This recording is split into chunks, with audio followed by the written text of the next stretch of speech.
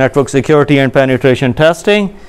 And today we are going to start chapter number 5, which is talking about TCP/IP vulnerabilities. Now, TCP/IP plays an important role. We know that there are 4 layers of TCP/IP, and there are 7 layers of OSI model. Okay, so let's try to see the objectives of this one. First objective is give a definition of TCP/IP, know the steps of TCP/IP communication, recognize the weakness in TCP/IP, and identify the steps in protecting the information from vulnerabilities in TCP/IP. Now, you know that there are 3 ways. We talked about SYN, SYN-ACK, and ACK, like communication. A message is going for synchronization, it's acknowledging it, and then it acknowledges back that, okay, I'm responding to that. Now, they play around with that to have denial of service attacks, and if they use multiple computers on a network in order to launch a big attack, denial of service attack, we call it distributed denial of service attack, which is possible because of the weaknesses which are there in this 3-way handshake. Now, TCP/IP vulnerabilities, transmission control protocol, internet protocol, suite of protocols that underline the internet, comprises many protocols and applications, common language of network computers, makes transferring information fast and efficient, and IP has tools to correctly route the packets. Because if a packet is going after the first or second hop, it would lose the information of the destination. So you'll have to attach an IP address to that packet so that it travels and it reaches the right computer on the internet. Now, TCP is responsible for safe and reliable data transfer between host computers. Now, keep in mind over here that we'll be talking about 2 kinds of protocols, which is TCP/IP, or there is or we can call it a TCP protocol, or we have UDP. The difference between transmission control protocol is TCP is responsible for safe and reliable data. So it makes sure that your data is being delivered in its true format or in a proper sequence as it was intended to route on the network. Now, how it does it, that first of all, in order to send any packets, TCP establishes a connection with the remote computer, like SYN, SYN-ACK, and then SYN, okay, we are talking, then the traffic goes. And it goes in a sequence that if I'm sending a message ABC, it should be received as ABC at the other end. It's not like if it's routing at different routers and things, it would be received at CBA. It does not make any sense. So it should leave and reach the destination in the true format as it's intended to. In case if there is a change in communication or anything, it would resend the packets back to the sender because it was either damaged or it's not reaching it in its true format. So it makes sure that the data which is traveling on the network reaches the destination in exactly the format as you sent it. So reliability is there, it's checking it, it's making sure that it is reaching there in a true format.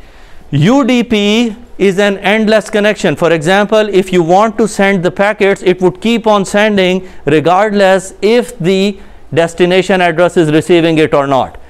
So there is no reliability. It's just sending the traffic. Then the question arises that why do we need a UDP connection? If it's not reliable, why are we caring about it? First of all, we'll talk about that there are different forms in a TCP/IP layer, and the way it attaches is the header and a trailer on it. We'll have to understand that whenever we attach a header or a trailer to a packet, it increases the size of the packet.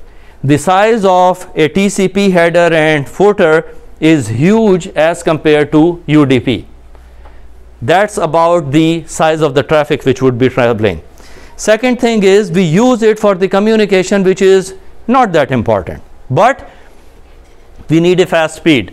Comparatively, the speed of a UDP is far more than TCP connection, because there is no reliability of the connection, whether it's going in the same direction or it's received or not, or if it's reaching at the same point or not. The main idea of a UDP is that it should reach the location anywhere by any means, by taking any routes possible. If C is arriving before B or A is arriving before C, it does not care. We use it usually in gaming, for example, or streaming, where we need to transfer packets in a very fast speed so that there is no delay in the communications. So that's why they are saying that TCP is responsible for safe and reliable data.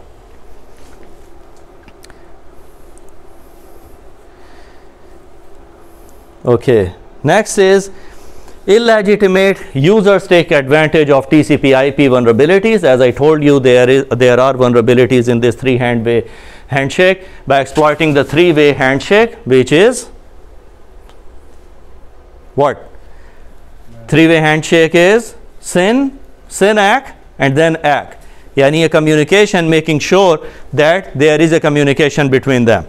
Now, unauthorized users may launch a denial of service attack on the destination computer, floods the network with so many additional requests that regular traffic is slowed or completely interrupted or unreadable, because it would be dividing the packets in a way that they'll never be read by the other party.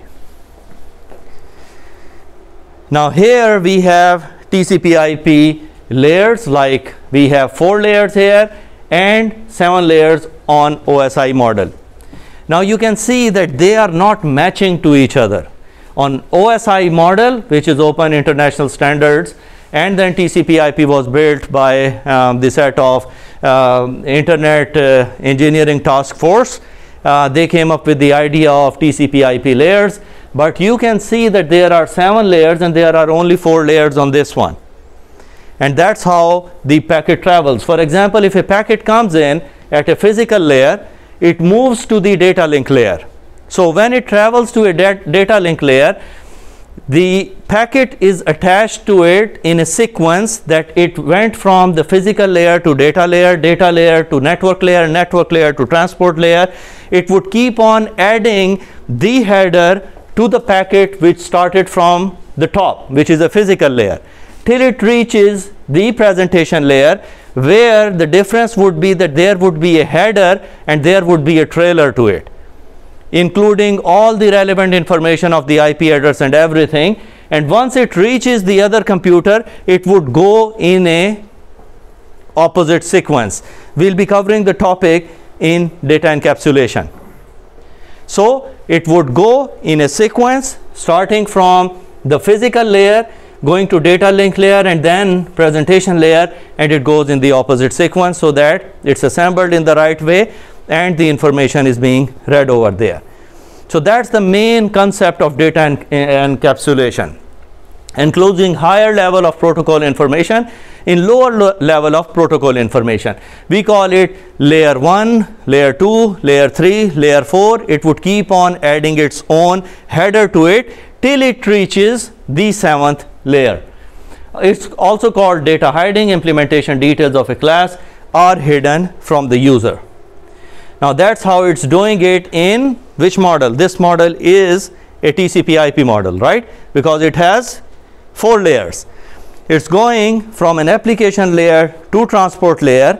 On transport layer, we attach a packet, then it moves to the other level where we'll put it into a packet again, and then finally it reaches and we have a data frame, a complete data frame with it would have the IP address, MAC address, and all these other details related to the destination computer, and it would be read over there.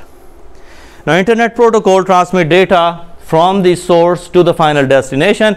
Network Protocol operates at the layer 3 of an OSI model and layer 2 or 3 of the TCP model. IP is the connectionless, no guarantee of the delivery packets to the destination, and IP routes the packets over the network hardware, which is your MAC address or the IP address of the computer.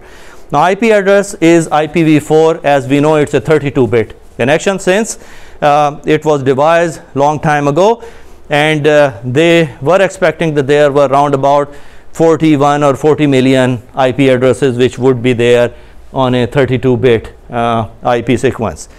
Now, as you know that there are lots of devices which are coming, as they were saying approximately in the beginning of 2011, it would be exhausted. But since we have new devices on the internet, everyone has an IP address. Like before we had computers only, then we had laptops, then we had appliances, servers, smartwatches, IP cameras, tablets, you name it, Internet of Things, Internet of Everything. Each and every device is now acquiring or wants an IP address. So this thing wasn't working that we'll be able to satisfy everyone having the IP address for devices, especially for Internet of Anything or Internet of Things. The devices which are connected to the internet, of course, each device would have a unique IP address, right? You can only reach it by the unique IP address. But since IPv4 wasn't satisfying it, now we have IP version 6, which is 128-bit assigned to hexadecimal, and you have 8 different segments of it having 4 characters of it in it, digits. Approximately at the beginning of 11, IP packets often arrive out in a sequence, vulnerability that attackers can exploit. When a large number of IP packets are sent over to the network, it's broken down, called fragmentation, and that's where the problem starts. That they'll keep on fragmenting the data in a way that it won't be readable by the other side or the destination computer who is trying to reach that. Now TCP uses a connection-oriented design, which is like first a connection is established, then it would start sending the packets. Connection is called a three-way handshake, which is a SYN, SYN-ACK, and then ACK. ACK is acknowledgement of the packet which was synchronized initially. Provides a connection-oriented services between a source and destination computer and guarantees the delivery of packets. Make sure that the item has been delivered over there. Packet reach the application layer in the right order. TCP identifies and assembles the packets based on the sequence numbers. If there is a change in the sequence, the packet would be lost and it would be requested from the sender, so he'll receive a packet again so that it arrives again in a proper format. Now connection and setup release, three-way handshake sets up and release the connection. There are some important flags which we must understand. TCP flags are URG for urgent, ACK for acknowledgement, PSH for push, RST for reset, and SYN is for synchronization, and FIN is for finish or end the communication. So it means exactly the same as the word is. URG is urgent, ACK is acknowledging it, pushing is to forcing it to process it as soon as possible, reset is to reset the connection or to end the connection, SYN is a synchronization, and FIN is finishing. So if you want to finish a connection, what would you do after that? You'll terminate the connection, right?